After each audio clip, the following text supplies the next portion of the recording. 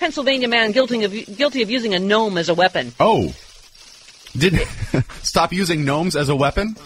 Yes, a Greensburg man was convicted Tuesday of using a 2-pound concrete garden gnome as a deadly weapon in a February attack against his stepdaughter. The gnome, about a foot tall, wore a hat, a blue shirt over a bulging stomach, and a wide grin as it sat on a table in open court throughout the 2-day trial. Morrison and the weapon were separated by about 2 feet of table, with the gnome facing the defendant. Oh, God. The eyes following him creepily. Before the gnome became involved in the altercation, Morrison smashed a telephone and cut the phone lines into the house, according to the, I think we have all this court testimony, don't we? I call the Travelocity gnome to the stand. I'm already here. Oh, there you are. Didn't see it on there. Now, Mr. Gnome. You can call me Larry. All right, Larry. Would you please recount your horrible ordeal?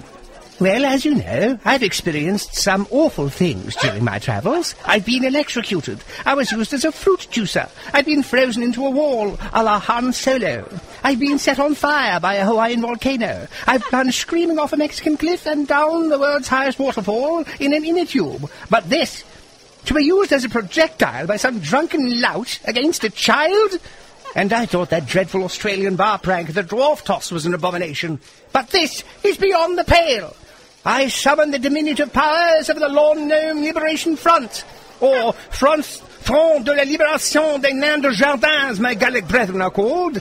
Liberté, égalité, fraternité. We demand that garden gnomes no longer be ridiculed and released into their natural habitat. Après moi, le petit déluge. Aux armes, citoyens minuscules. Your Honor, I move his testimony be stricken from the record. Attica! Attica! Attica! Bailiff! Ah! Help! I'm being repressed! Witness the violence inherent in the system. Am I going to die?